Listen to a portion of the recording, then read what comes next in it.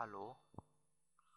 When you first launch a fresh start for 3ds Max 2011, you will see the default user interface, and this is a very dark user interface. It's not my preference.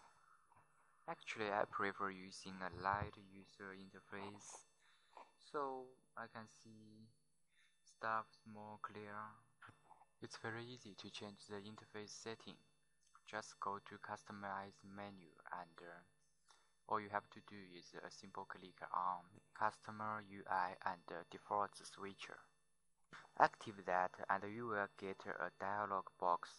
This dialog box serves two functions. Under the left you can change the two options. So for example, depending on which industry you're working on, you may choose different two options.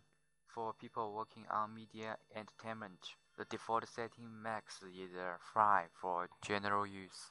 But if you are an architect, you may choose design with mandatory.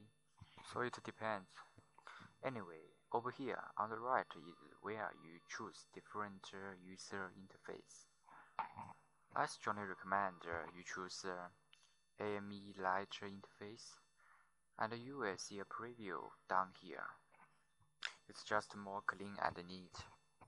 So once I click set here, I will get a dialog box says setting will take effect next time you start 3ds Max. That's okay. We just need to reboot 3ds Max and we will see a fully loaded AME Light interface. Another thing to make life much easier is drag the right toolbar out.